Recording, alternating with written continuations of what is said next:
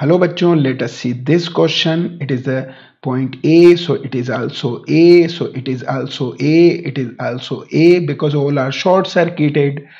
It is a B, so it is also B, it is also B, and it is that point is C, so it is also C, it is also C because C all points are short circuited. So when we map that circuit, it is the A and it is the point C and it is the point B.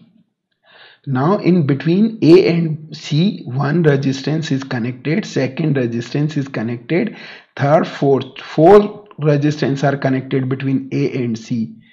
So it is 2 ohm, it is also 2 ohm, and it is also 2 ohm, and it is also 2 ohm.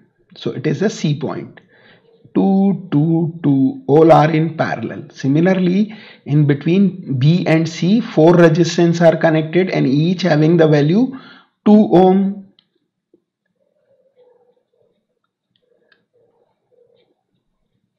So it is 2, 2, 2, 2.